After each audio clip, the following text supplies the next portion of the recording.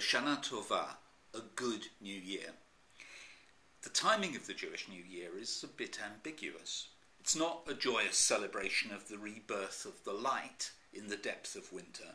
It comes a bit anxiously on the cusp of autumn, after the lazy, hazy days of summer, anticipating the more challenging days ahead.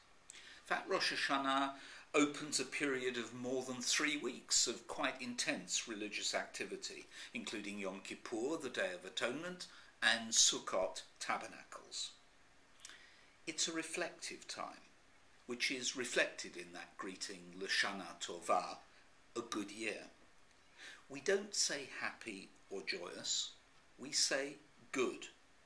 And when we say good, we mean that it's less important that we're able to say that life is good to us than people can say that we're good to life.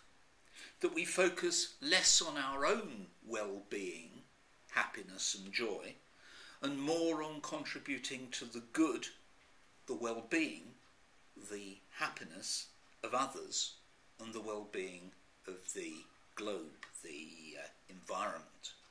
So the greeting's not specifically Jewish at all, but is completely universal.